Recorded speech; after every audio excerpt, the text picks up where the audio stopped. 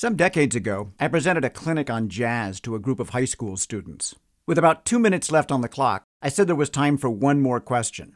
A student raised his hand and said, "I've been listening to John Coltrane, but I don't think I understand everything he plays, and I'm wondering if you can explain it." Well, I laughed and I said, I don't think anyone is going to explain John Coltrane in 2 minutes, and if I had 2 years, I still couldn't do it, because Coltrane existed on a level that is beyond my, or frankly most musicians' comprehension. To be fair, Coltrane struggled somewhat to explain himself, although not for lack of trying in dozens of interviews. For most of his relatively short professional life, he was driven to spend every waking minute, and probably some sleeping ones, on a quest to make his music a means to a higher end. John Coltrane was born in 1926 in Hamlet, North Carolina. Both his grandfathers were ministers, so religion was a part of his upbringing for sure. When his father and his grandparents died within a short time of each other, he and his mother moved to Philadelphia to live with an aunt. She recalls him sitting at the table practicing, saying, "We just learned to move around him." She also attributed his later success, somewhat tongue-in-cheek, to having been raised by women. Coltrane played clarinet and alto horn as a child, and he took up the alto sax in high school. To avoid being drafted into the Army during World War II, Coltrane enlisted in the Navy on August 6, 1945. That was the same day that the U.S. dropped the world's first atomic bomb on Hiroshima, which might have caused a new serviceman to question his decision.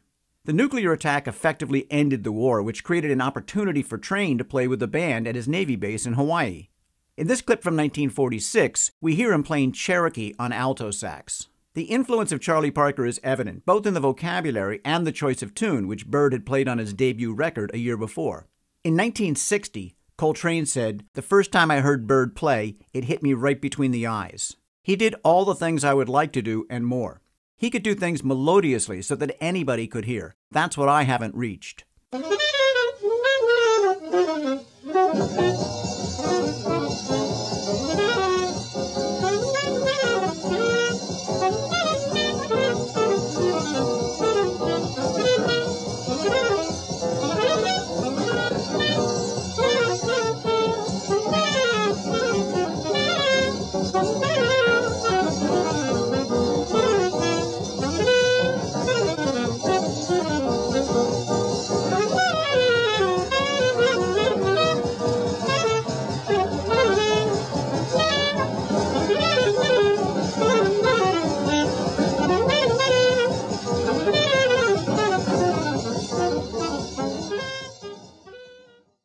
After his discharge from the Navy, Trane moved back to Philadelphia, where there was a strong local jazz scene, including the Heath brothers, Jimmy, Percy, and Tootie. In Jimmy's telling, Coltrane practiced nearly continuously, something for which he was famous throughout his life. And when we were in a hotel in San Francisco, and Trane was practicing in the hotel, of course, in his room, and somebody calls on him, "Hey, tell that guy to stop all that noise with that music, that saxophone up there." Trane took the horn out of his mouth and practiced fingering for an hour.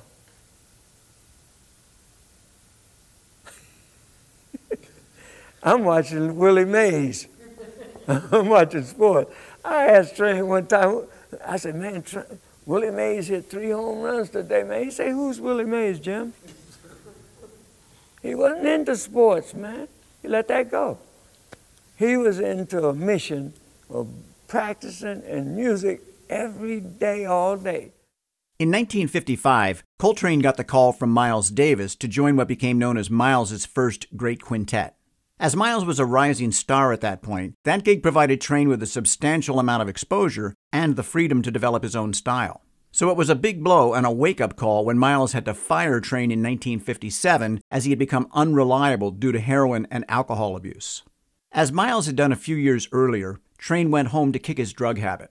In the liner notes for A Love Supreme years later, Trane credited a religious epiphany with giving him the strength to do it and imbuing his life with a sense of purpose. He wrote, "I experienced, by the grace of God, a spiritual awakening which was to lead me to a more productive life. In gratitude, I humbly asked to be given the means and privilege to make others happy through music." Trane returned to New York to record his debut album in mid-1957. It's hard to fathom that Trane's entire career as a leader took place in a 10-year period before his untimely death in 1967. Also in 1957, Trane worked as a sideman with Thelonious Monk. Only a few recordings were known to exist of that group, so it was a major discovery in 2005 when a tape was found in the Library of Congress, almost 50 years later, of a Carnegie Hall concert in 1957. It was described by one critic as the musical equivalent of finding another Mount Everest. The tape was remastered and released by producer Michael Kaskuna and Monk's son, T.S.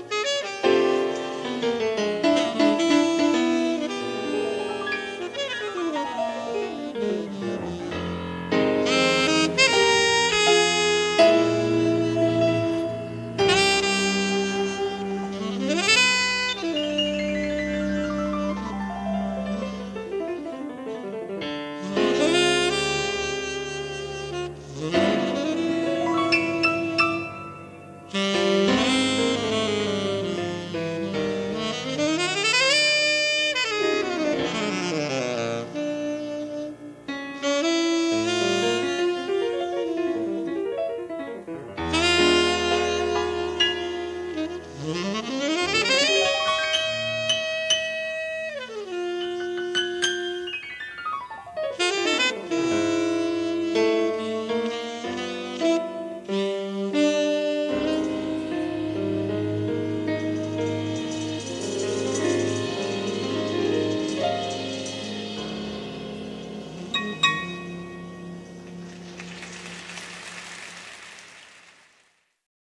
1958, Trane rejoined Miles for the album Milestones.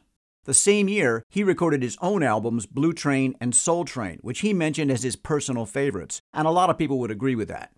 In the liner notes for Soul Train, Ira Gitler coined the term sheets of sound to describe Coltrane's voluminous outpouring of notes in solos that could sometimes go on for 15 or 20 minutes. When Miles asked him to play shorter solos, Trane said, "I don't know how to stop." Miles replied, "Try taking the horn out of your mouth." In interviews, Trane acknowledged that he hadn't yet found the essence of what he was trying to say, which led him to essentially play everything in search of it.